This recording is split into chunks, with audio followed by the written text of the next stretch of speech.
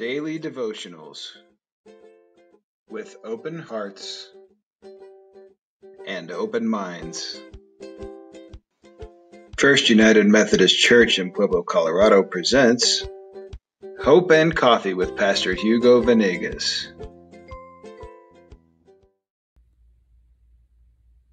Hi, this is Hugo Venegas. Welcome to another weekly edition of Hope and Coffee. And this week is going to be a little bit different. We have been studying Genesis chapter 6 up to chapter 11. We concluded with the faces of hope from Genesis chapter 6 verse to Genesis chapter 11. So what I'm going to do this week is I am going to have us review, beginning this week and the next couple weeks, review the 14 faces of hope that we have been talking about for the last few months. And if you send me an email to pastorhugo@comcast.net, or if you email Morgan, and if you have that list, if you have been writing down those 14 faces of hope, I will send you a gift. I will send you a gift for being a really good Bible student. So what we're going to do is we're going to review. We're going to review the 14 faces of hope in the next couple weeks. And then after we review the 14 faces of hope, we're going to come back and look at chapter 12 and talk about the lessons of hope from the life of Abraham. Now, what I want you to understand is in Genesis chapter 6, God flooded the earth because there was a lot of violence, there was a lot of evil.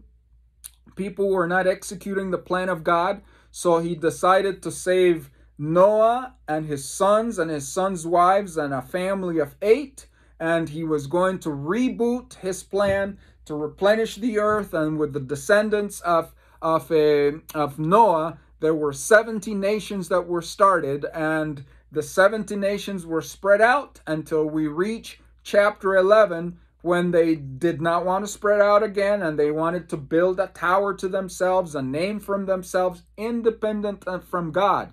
So God shut them down. He confused them. He spread them out with different languages. And now we're moving from chapter 11 into chapter 12, where God is going to reboot his plan again and choose one man, Abraham, who was going to be the quarterback of God's plan. And that's what we're going to do. But before we get into chapter 12, I want us to go back and review. We're going to review for the next couple weeks the 14 faces of hope. So again, if you can email me, pastorhugo@comcast.net, or you can email Morgan at the office, and if you write down those 14 faces, that will let me know if you have been writing down, then I will send you a little gift, all right? It's not going to be a bag of money, but I will send you a little gift to say that I appreciate you being a really good scholar.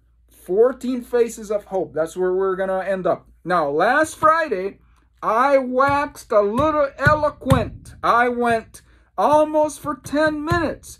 And because of that, I am going to cut us short today so that you can understand that I am really excited. I'm really excited to review the faces of hope, but I'm going to cut it short so that I can give you some more time back that I took away from Friday. So God bless you.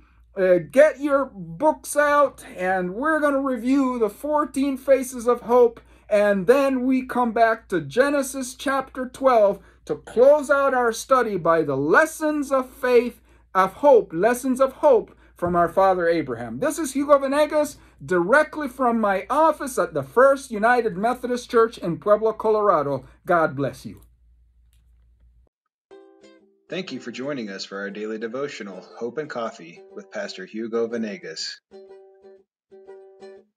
If you enjoyed today's devotion, like or subscribe below. We also welcome you to join our family at First United Methodist Church in Pueblo, Colorado. You can visit our website at firstumcpueblo.org, and we hope you continue to have a blessed day. We'll see you tomorrow.